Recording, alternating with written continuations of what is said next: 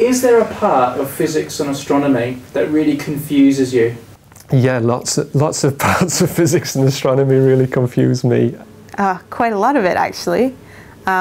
Certainly classic things like quantum physics. Very few people have any kind of intuitive understanding of it, and I certainly wouldn't count myself as one of them. Oh, many areas. I guess, and there are some areas where if it doesn't confuse you, that really just tells you that you haven't understood it. So things like quantum mechanics and relativity, where the universe really behaves in a completely counterintuitive way. If you really think, well, that's pretty obvious, then I would say that almost certainly means that you really haven't understood it.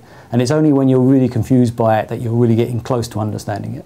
Yeah, how did the universe begin? I mean, what happened before the Big Bang? We can describe very detailed results of it and make predictions, but what initiated it?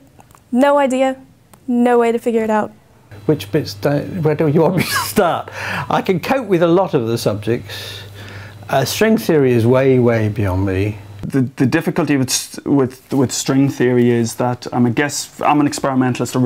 I do dabble in theory now and again, but what I want to see is a connection with experiment. I want to see a connection with observations. It'll be and with string theory, sometimes it's very difficult for me to see what that connection is. I can appreciate to some extent the elegance of the mathematics, and I can appreciate why string theorists get so excited. They go, well, look at the beauty of this, look at it, has to be right.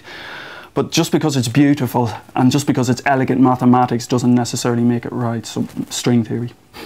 And it's not frustrating that I can't figure out how to answer it. It's frustrating that I don't even know how we can get any information from there. How do we go about answering that question? I have no idea, and that's really frustrating. I find the idea of quantum computation very difficult. The basic principles, I suppose, are not so hard if you're a professional scientist, but how you're going to set up the qubits and then manipulate them and then read out the information on any useful scale. There's a lot of optimism about it. I guess maybe because I'm old, I'm very skeptical about the whole thing, about how you're going to actually make a useful machine out of it, but maybe I'll be proved wrong in 20 years. I find general relativity, I spent one summer writing notes for myself on general relativity, so at least I had some understanding, but it is beyond me. They're usually to do with interfaces, where you think you have a little bit of knowledge on one and a little bit of knowledge on the other, and so you should be able to join the two together, and they don't quite work.